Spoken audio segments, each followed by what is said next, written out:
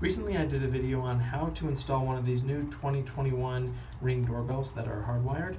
And one thing that I realized that I missed in that conversation was actually letting you listen to the chime when I installed this doorbell, because I don't get that many visitors to the house lately, so I didn't really test it out. But I realized when people would come to the doorbell and push that, there wasn't actually any chime going off where the old doorbell would actually chime.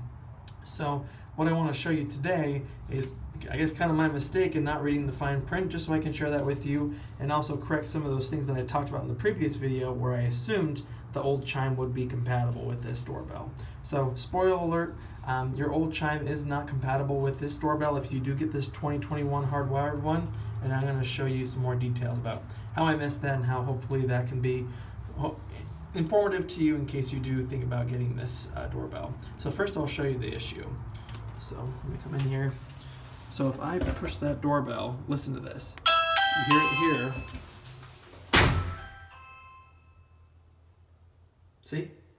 And then nothing goes through. So I'm going to try it again because my Alexa should be working.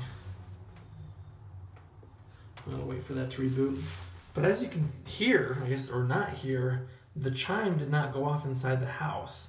And what I realized, unfortunately, after the fact, is that the jumper that I installed in the last video, again, I'll link that in the top right corner so you can reference it, mentions on this page that, actually I think it's on the previous page, right there, the jumper cable bypasses and disables your existing doorbell chime and must be installed before you install your Ring doorbell.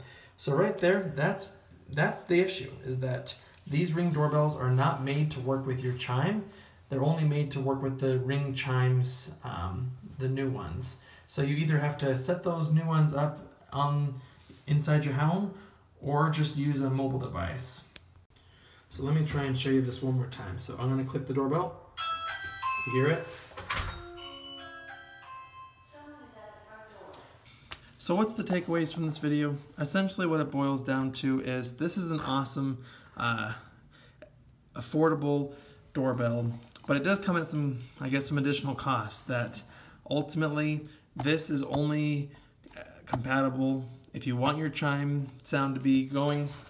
You need to have the compatible kit.